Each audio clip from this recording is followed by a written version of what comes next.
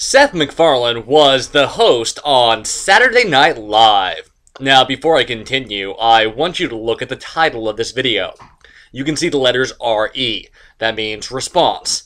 This is a response video.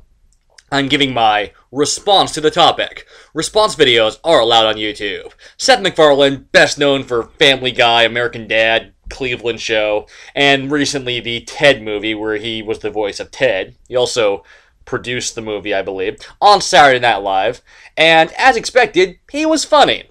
Now, some people might be disappointed that some of the sketches didn't go as far as they could have, because Seth MacFarlane kind of has a twisted sense of humor, which I like, and Saturday Night Live doesn't always go as far as they can go, though. But I think overall, it was good. It was entertaining.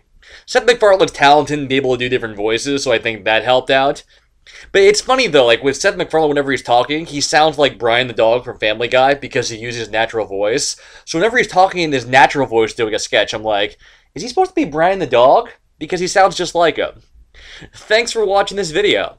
I made this picture. No copyright material was used in this video.